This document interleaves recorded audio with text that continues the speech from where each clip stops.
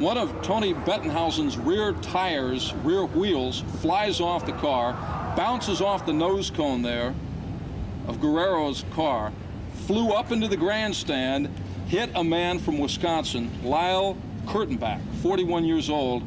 He was killed when hit by the wheel. So a real tragic incident in today's race.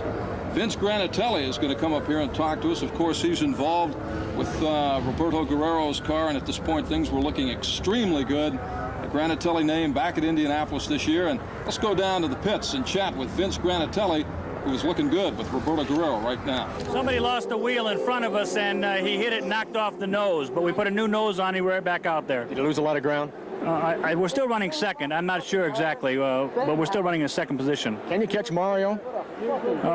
We hope so.